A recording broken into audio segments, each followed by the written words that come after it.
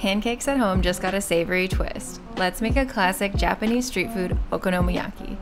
We first had this in Japan at a local stand in Osaka, which translates to grilled as you like it, since the dish can include any meat, vegetable, or condiment you like, from cheese, seafood, to egg.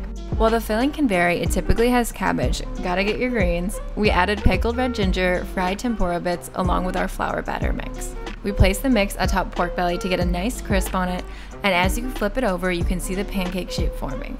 The toppings are key here. We added okonomiyaki sauce with QP. You just need a chopstick to give it some flair. Final topping of seaweed and bonito flakes, and we're ready to eat. What's going in your okonomiyaki?